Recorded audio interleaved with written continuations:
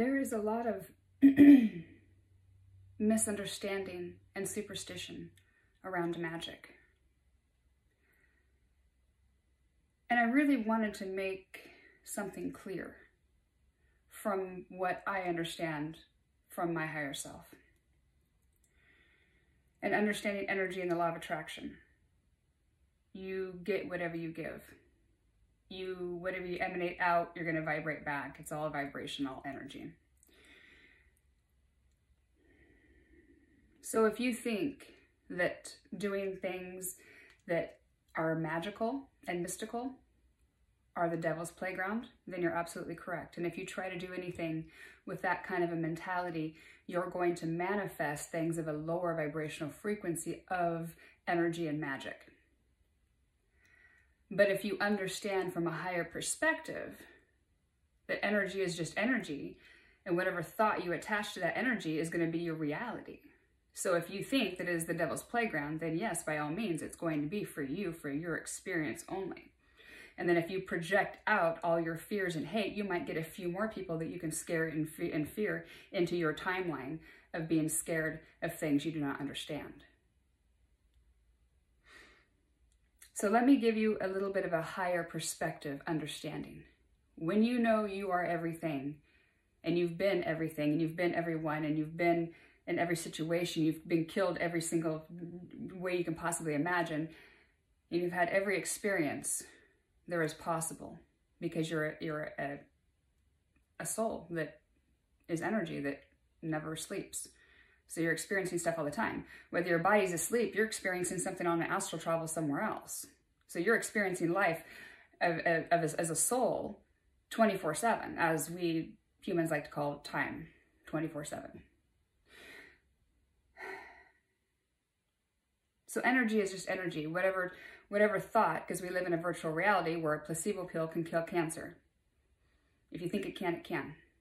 Therefore, if you want to manifest demonic things and lower vibrational things with using magic, then yes, that is what you are going to manifest. And that is what you're going to project out into the world. And that is your truth and your reality. Yes, because you know why?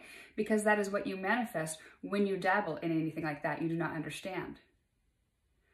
That's what's wrong with a lot of the possessions and stuff. People were organically having their kundalini wake up, their energy wake up in their body, and it was making them move. And then they had the possibility of being able to go stigmatic on a higher vibration if they chose to have a higher vibration of no judgment, and this is just an experience. It's not a bad experience. It feels good to me, so I'm just going to go with that higher experience. Therefore, they experience the higher realm of stigmata. Where when a person on the lower vibrational part of stigmata will actually, when their body starts moving, if somebody's around them that is in their ego, which is fear, will pass judgment upon that person. And if they cannot understand what's going on with that person, and that person doesn't understand what's going on with that with themselves, then guess what? Ego, ego, ego, ego, ego, until they have manifested demonic possession. That's all it was. People didn't understand the organic experience of your energy and your body moving and how the neural system pathways work. And if you just get out of the way and let your higher self work and run the show, you heal yourself. I'm going to do another video on healing yourself, because that's what I'm doing, and I can't even begin to preach it more and more and more about healing yourself. But the reason I wanted to do this one, because I love to burn Archangel candles. This is an Archangel Michael candle. I don't have to, but I just like it. It just gives me some ambiance in the room, and it makes me feel good, which, what does that do? Raise my vibration. And then I call in protection. But if I'm just going to light a candle, why not throw some intent on there, right? I mean, we're in an energy world, and the more intent, the more belief you have on it, the more powerful it is, right? So I realize I don't need it. I'm the most powerful thing I am, but I like the way it lights up it has a nice warm ambiance. So that is a higher vibration. So anything else that I can do to make myself even better, that's like breaking the walls of where I was and going a whole another dimension higher. And that's what I'm all about, is excelling my life every day. I want to be able to go to bed the best I've ever been and wake up better than I was yesterday, every day of my life that I wake up now. Because now I understand the true meaning of life. And it isn't about anybody else but yourself. It's about healing yourself. And once you heal yourself and you understand the bigger perspective on anything. And it's just like things happen. It's like, well, that doesn't affect me anymore because I understand the bigger picture, because I know we're all experiencing things for a higher purpose. But anyway, we're going to get back onto the candles. So I've already done my Archangel Michael candle. Then I was like, well, I should have done a video. So I have one more to do. So I'll dress this candle. But what I have done is I've taken I like the Saigon cinnamon because that's what I eat in my oatmeal every day. It's really good for your health. And then I have some raw cane sugar, which I don't usually use sugar, but I have some on hand, you know, for my hummingbirds. But these two here, combination, I just take a pinch of each and just mix it up in my hand. And the combination is like a protection and a blessing all in one. And then all of my oils I make personally. This one has got real rosemary sprig in it with rose oil, that much of rose oil. And I've set it out during eclipses and it gets stronger and stronger and stronger. And I've had this thing for about a year, but I just do a little bit. I just do just a little bit, right? And then I put it into my cinnamon and my sugar. Now I've already taken a little bit of that dry cinnamon and just topped up just a little bit, not much, on the top, so it's a protection. I haven't cut the wick yet, but I put the oil here, rub it in my hands, and I figure, what do I want to do with Archangel Michael? Well, Archangel Michael vibrates on the vibration of 7, which is God's frequency. So I'm going to have the vibration of 7 attached to what I'm doing, which is God's frequency and protection. So Michael's all about protection. So what I did is called in the intention that I want.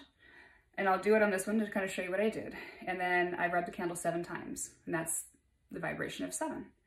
And then I took my Super Blood Moon Eclipse oil that I got with Moldavite and Tektite that I set out 2 years ago when we had that Super Blood Eclipse. It was so powerful. I still have a little bit left. And I just rubbed the rim 7 times, right? So that's even more powerful because you're rubbing clockwise, so that's bringing things in, right? Intention is everything. But you do it out of love because you realize with the law of attraction that if you do anything with a negative vibration and that has to do with energy, you're going to get that back.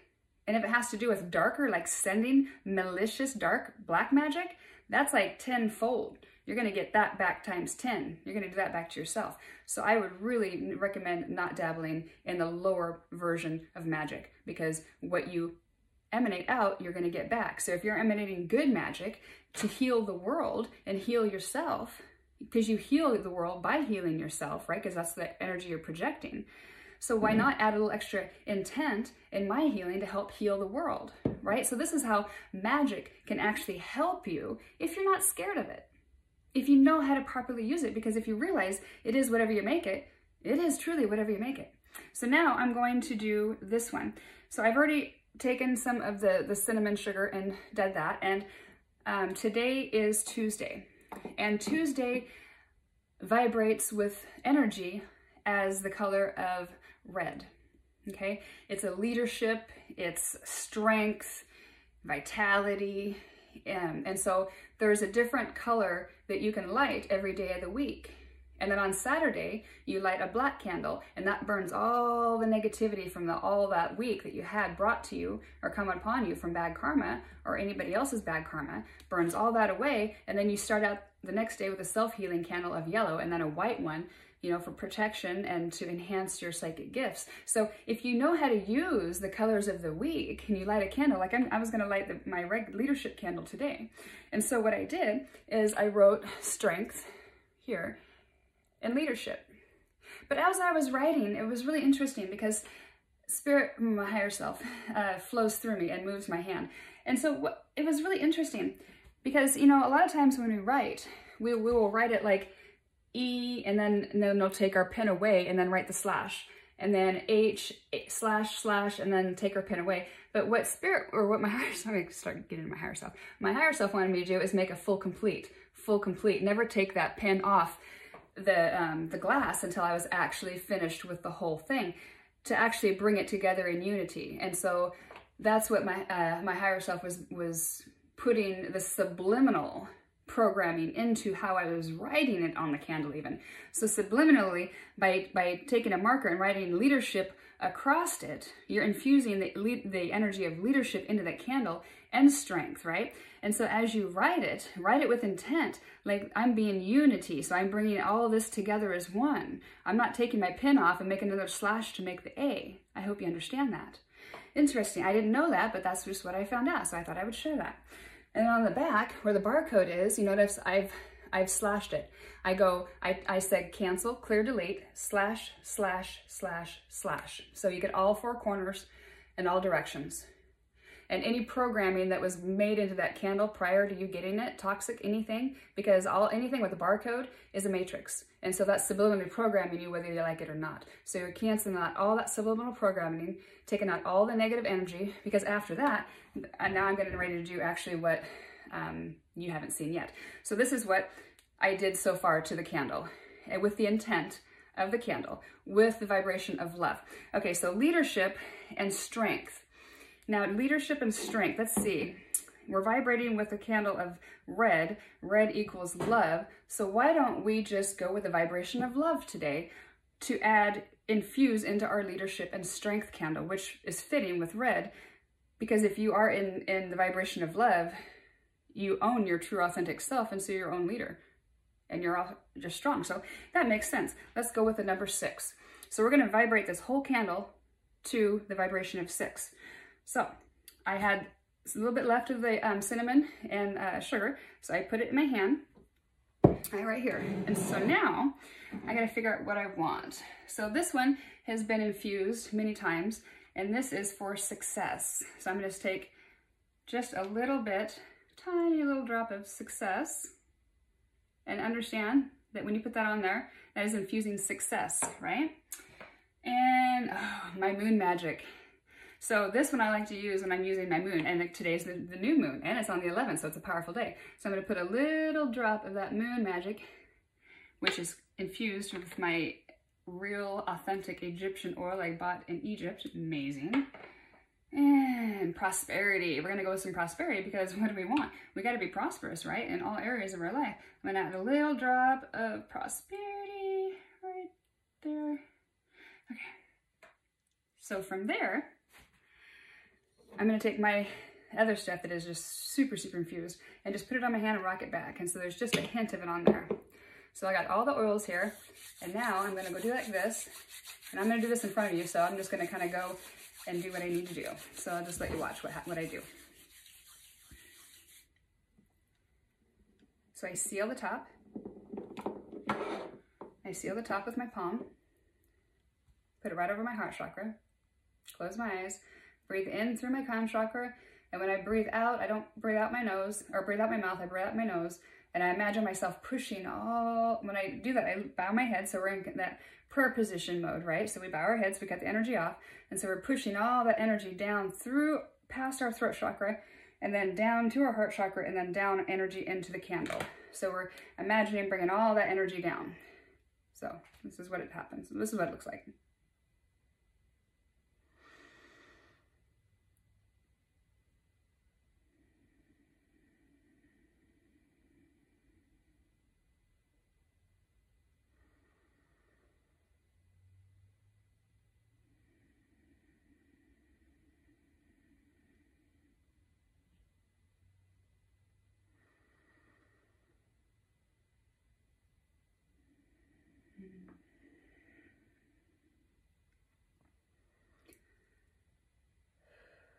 Cancel, clear, and charge this candle with divine energy of love and light. Infuse with strength and leadership for the betterment of all humanity. I'm going to breathe in all what I just put in intent.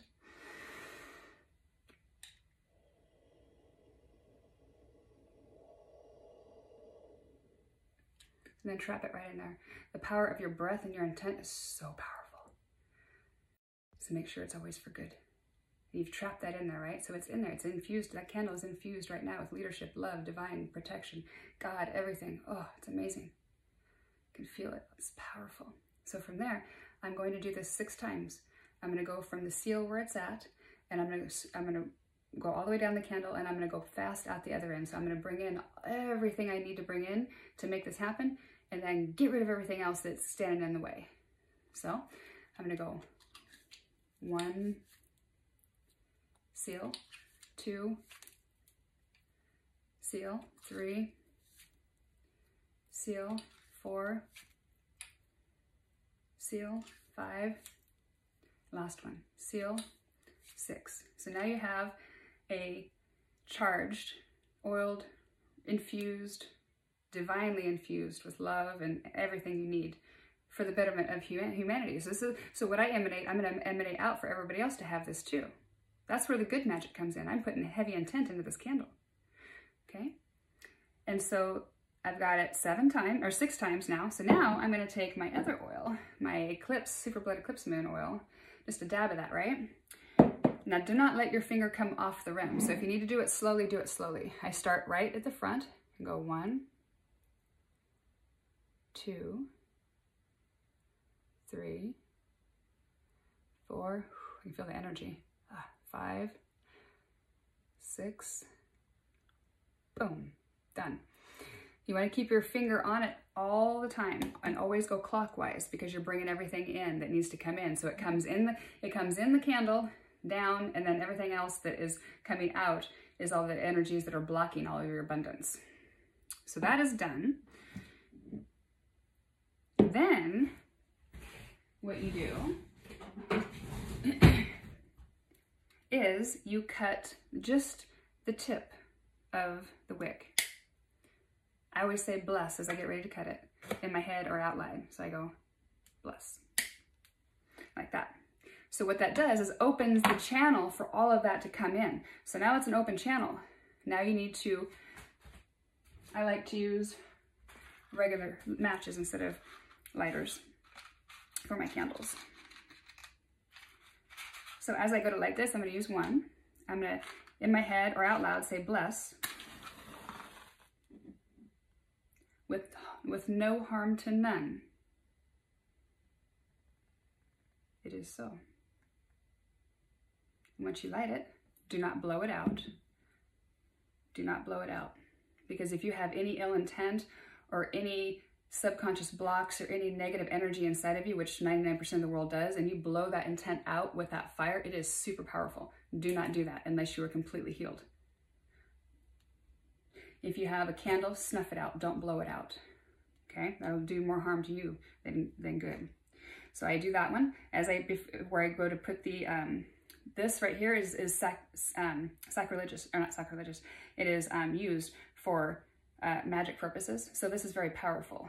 So if you just go and throw it away, you're losing your power right there. So before you set it down, say bless, and that seals up that power for that. So nobody can go in there and nothing can happen to that. It's sealed, done, it's lit right now, you're going. So the same thing for the second one. I'm going to take another match. I'm going to say bless as I light it. And then I'm going to light it and say, with no harm to none. It is so. Or so mote it be. And it is amen, whatever you want to do. Get the match out before you put it down, say bless.